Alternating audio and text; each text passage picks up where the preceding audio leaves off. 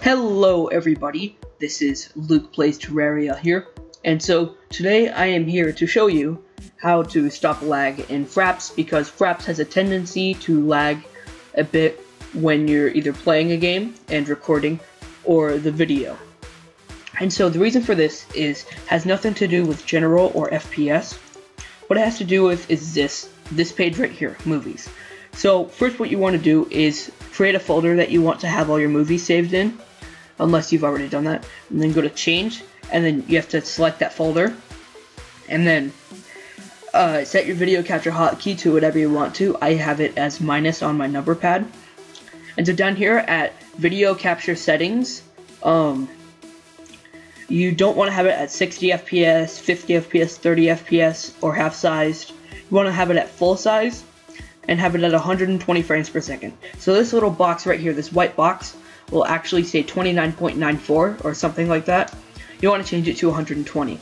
What this allows it to do is it allows your computer to have like more expansion throughout the like when you're recording. So your loop buffer length will be 30 seconds. That's how it is by default, and I just keep it that way. You can do split movie every 4 GB if you want to, but I particularly don't, because I don't really do any movies that are a gigabyte, so I'm fine there. With your sound capture settings, you can have it record your like PC sound, which I do, and then you can have it record your microphone, which I haven't done lately, but I might start doing.